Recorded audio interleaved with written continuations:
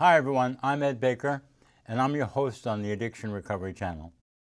I'm here to call your attention to an important gathering on the Statehouse lawn in Montpelier on Wednesday, August 31st from 5 to 7 p.m. August 31st is International Overdose Awareness Day.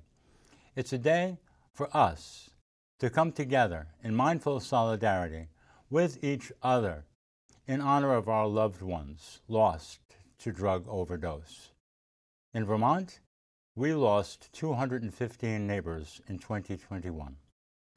This gathering is an opportunity for us to come together and show our support for the families who have lost loved ones, to listen to them, to be there for them. It's also our chance to be heard and seen by our elected decision makers here in Vermont. While we are surely doing much here to protect people at risk for drug overdose, the truth of the matter is we can and we should be doing more. Come and advocate with us for expanded harm reduction services and overdose prevention sites in Vermont. Let's save lives.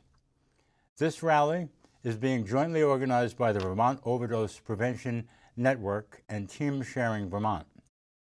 So remember, Wednesday, August 31st in Montpelier at the Statehouse lawn from 5 to 7 p.m. Let's save lives. Thank you.